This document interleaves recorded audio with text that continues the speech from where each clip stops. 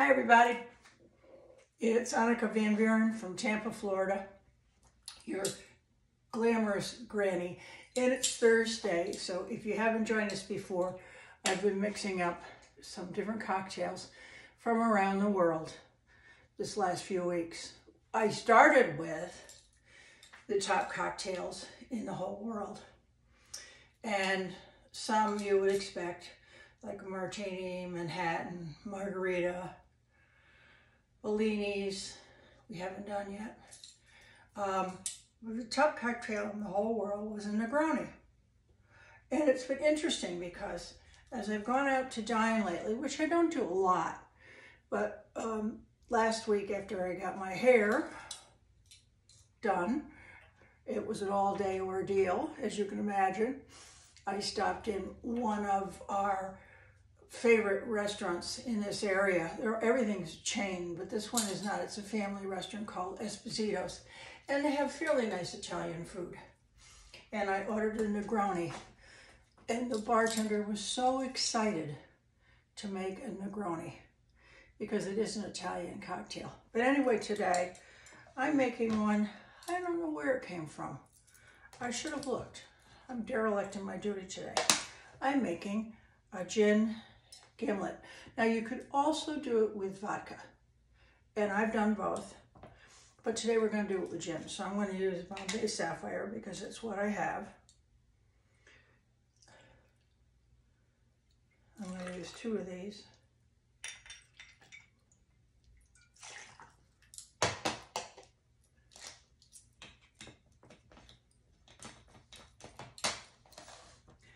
And then I'm going to use the short side of the stainless steel jigger for the Roses lime juice. Now I'm experimenting here because I haven't made one of these in a long time. So this may call for a back and forth. I don't know. So in the meantime, while I'm shaking this up, you're probably wondering, how did her hair grow overnight?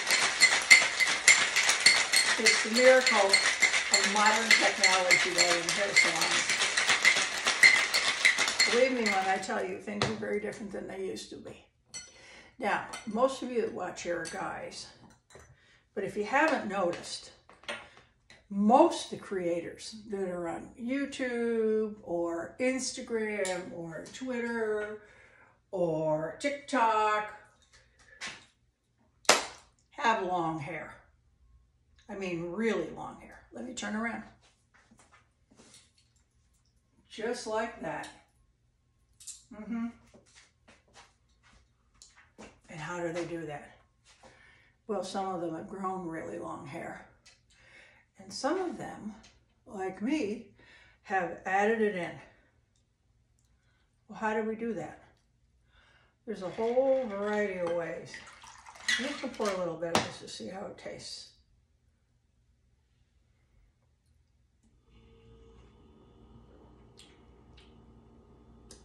I'm going to add a little more lime because it's still on the bitter side. Now, the difference is if you'd used a vodka, it wouldn't be bitter. It's the gin and the juniper berries. And did you know that when the Roman Empire was at its full throttle, they prepared the Roman soldiers for battle by giving them juniper berries? Why? Because the juniper berries made them more aggressive. And guess what gin is made of? Juniper berries. I happen to be one of those people that I just better have 1 or 2 of these and that's it. Because this sweet granny that you see here gets a little mean with gin. So usually I would make this with vodka. So yeah. Well, people that drink too much, their personalities change anyway. Why is that? Alcohol's a right brain inhibitor. And our right brain controls our inhibitions. And so when you influence it with lots of alcohol, those inhibitions go right out the window. And that's why there's old saying that you can never reason with a drunk. And part of that reason is that the brain starts to operate in brainstem, which is more fight or flight.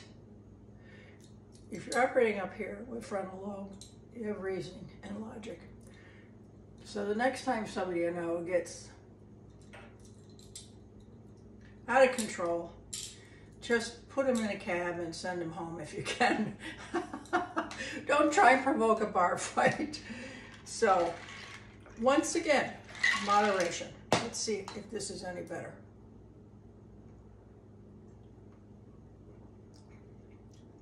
Yes, much. But honestly, I think I would like this with vodka more. But this is a classic drink, the Gimlet.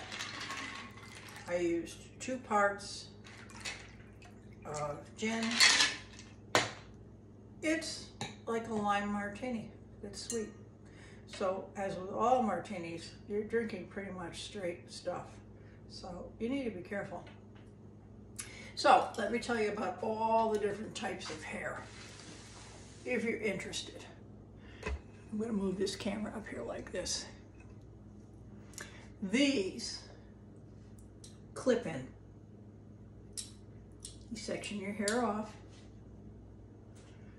tease it a little, and then you put the clips right in the spot where you teased it. And then you go up a little bit higher and you put another row of hair. Beautiful virgin hair. I know. Don't say a thing.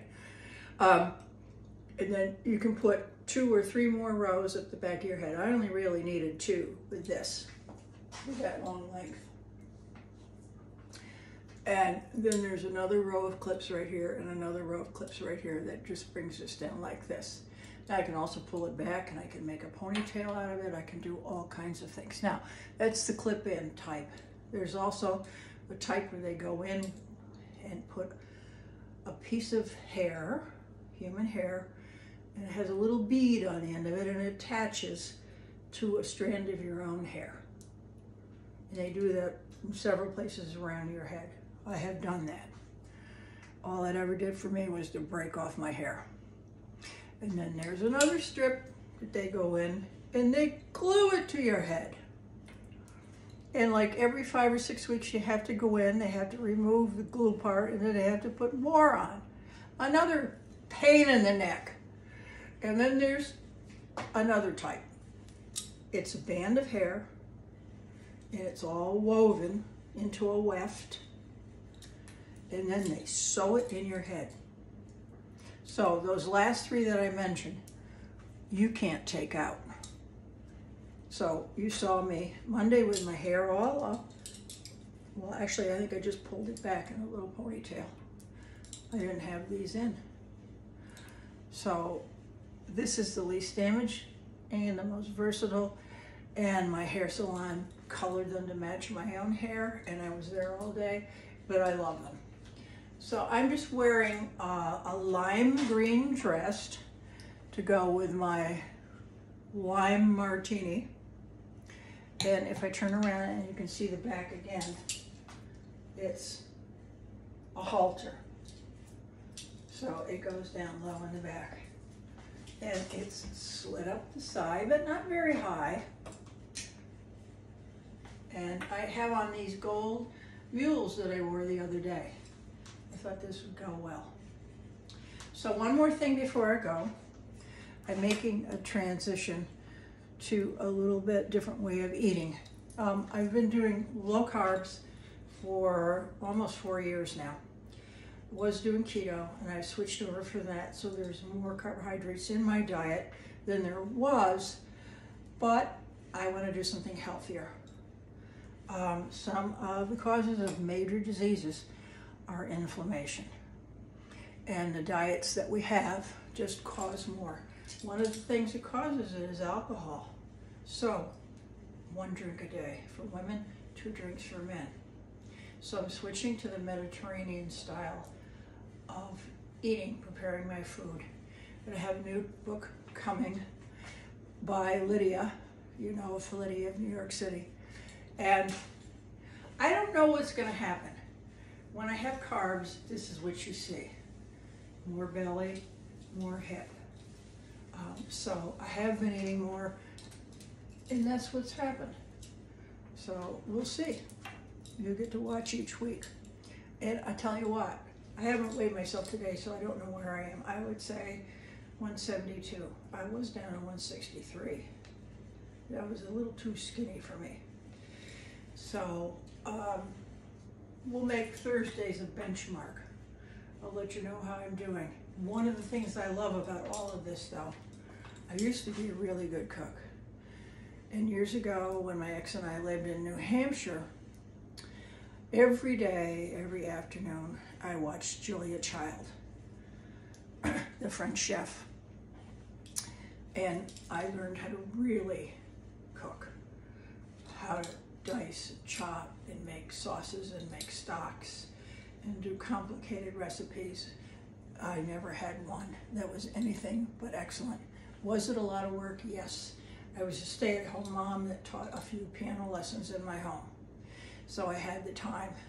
And what was really funny about all of this is my husband would come home and he'd say, "Oh no, French food again?" I would au gratin every vegetable that we owned.